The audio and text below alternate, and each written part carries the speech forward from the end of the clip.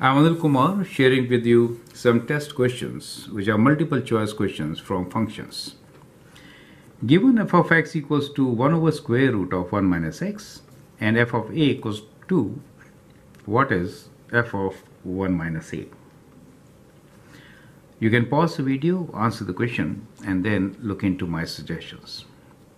Now let's try to solve. If f of x is 1 over square root of 1 minus x, what is f of a equals to? F of a will be, we'll replace x with a, right? So it will be 1 minus a. Is it okay? How about f of 1 minus a equals to?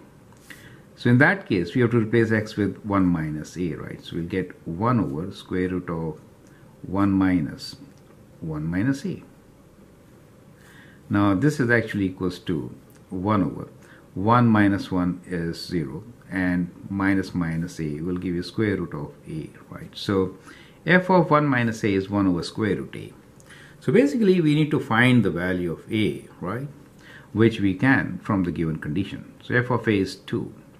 So if I replace f of a with 2, I get 2 equals to 1 over square root of 1 minus a.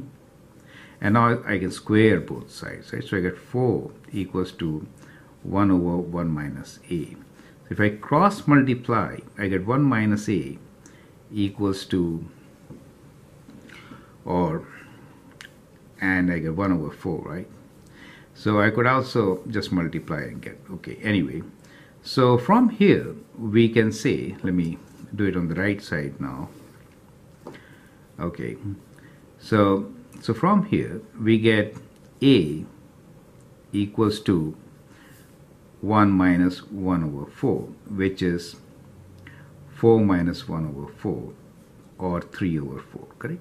So that is the value of a. You could actually cross multiply 4 times 1 minus 4 equals to 1, and then also do it, getting the same result, right? Anyway, so that gives you the value of a.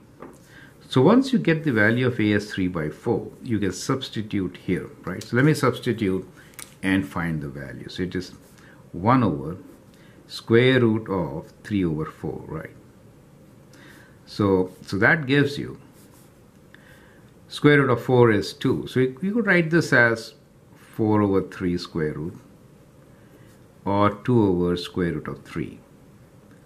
Now, we don't have this as an option, but we do have 2 square root 3 over 3, which you get by rationalizing this. So you get 2 over square root 3 times square root 3 over square root 3, and that gives you 2 square root 3 over 3. So a is the right option, correct? So that is how you can actually solve this question. I hope that really helps. Thank you, and all the best.